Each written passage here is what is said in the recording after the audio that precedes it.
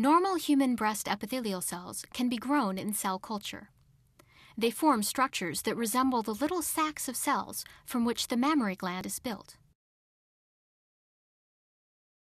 Cells assemble into a well-organized, polarized epithelium that forms a closed sphere with an internal lumen. In the mammary gland, this space would be connected to ducts, and the cells would secrete milk into it. By contrast, these human breast cancer cells grown under the same conditions divide aggressively and in an uncontrolled fashion. They are also more migratory and grow into disorganized clumps which would form tumors in the body.